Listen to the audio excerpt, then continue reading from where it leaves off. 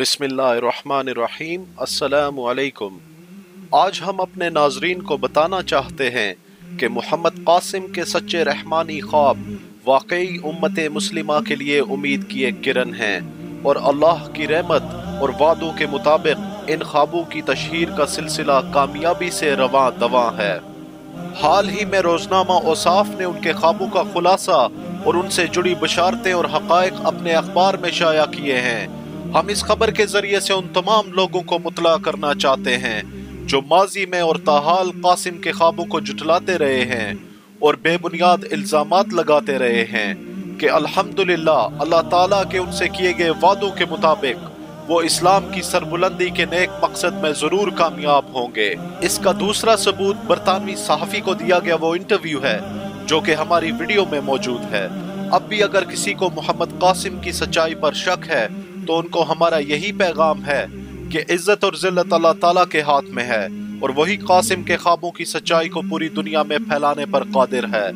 इंशाअल्लाह अनकरीब इन रहमानी ख्वाबों में बयान करदा पैगाम पूरी दुनिया में फैल जाएगा और इनके खिलाफ बातिल प्रोपेगेंडा मिट कर रहेगा, जैसा कि अल्लाह बारी ताला कुरान मजीद में फरमाते हैं, वक़ुल जाअल हक़्क़ु व ज़हक़ल बातिल इन्नल बातिल कान ज़हूक़ा, और कह दीजिए कि हक आ चुका और बातिल नाबूद हो गया, यकीनन बातिल था ही नाबूद होने वाला। आइए अब हम आपको बरतानवी सहाफ़ी मोरिस का इंटरव्यू दिखाते हैं। Mohammed Qasim, your dreams have a political, geopolitical connotation and a suggestion of how things are going. Please explain, where you were born and how you happened to be in Pakistan. Also, I'd like you to just introduce the nature of dreams. And no doubt there are references to it in the Quran. Greetings, Morris. Many peace and blessings upon you. You asked Qasim to describe himself and his lineage. He replied, "My name is Muhammad Qasim. My father and I were born in Pakistan. I do not have any knowledge about my ancestors and family tree. However, I do know that we belong to the family of Quraysh, which is the tribe of Prophet Muhammad sallallahu alaihi wasallam. I only know that there were many pious people in my family, and my father passed their names to me." You asked about the nature of Qasim's dreams. He said every dream of mine are completely aligned with the teachings of Quran and Sunnah. Such dreams are called Rahmani dreams, which means divine dreams in Islam. In these dreams, there are glad tidings and promises revealed. They could not be known by anyone except Allah. In everything I shared from my dreams, none are from my own self or Satan. I try my best to convey my dreams exactly as I have seen them, and I never interpret dreams by myself. Your videos often have political content, whether we're looking at Erdogan from Turkey or Modi from India or Donald Trump. And I guess you are following the news, and you must have opinions during the day when you hear the news, what you think about it. But are your dreams in parallel with what your thoughts are during the day, or are they different? You asked if dreams are influenced based upon thoughts about the news. Qasim says I do not take interest in any of political news, but I do follow international news on daily basis. And it never happens that I have dreams because of political news or my own thoughts and opinions. You're living in a country that's not being very unified at this time. There are tribal areas, and I am not clear why there is a conflict with the tribal areas and Pakistan, the rest of the people in Pakistan. Perhaps you could explain.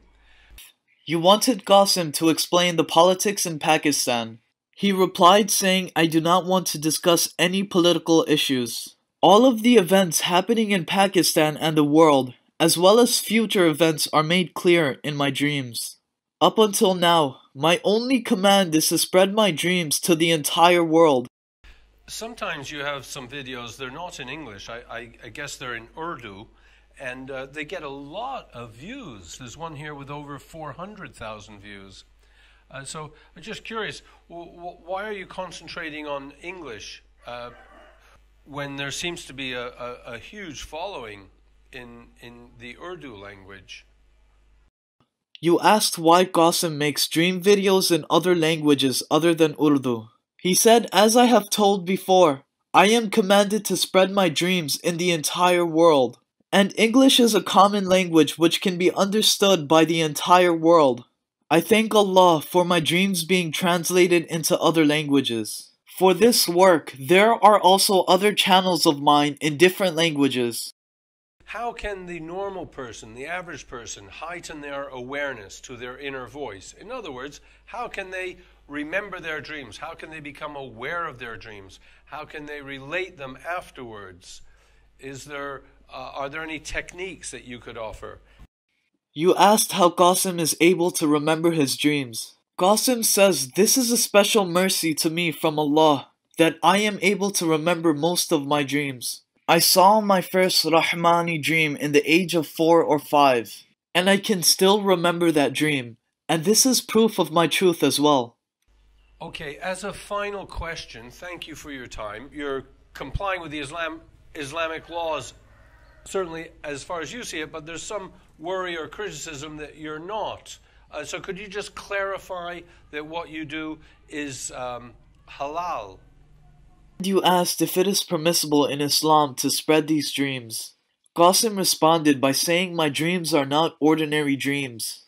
I am not spreading because of my own choice or my own benefit, but instead I am only obeying the command of Allah and His final messenger sallallahu alaihi wasallam. I was given this command about 2 years ago, and I've been seeing these dreams for the past 28 years.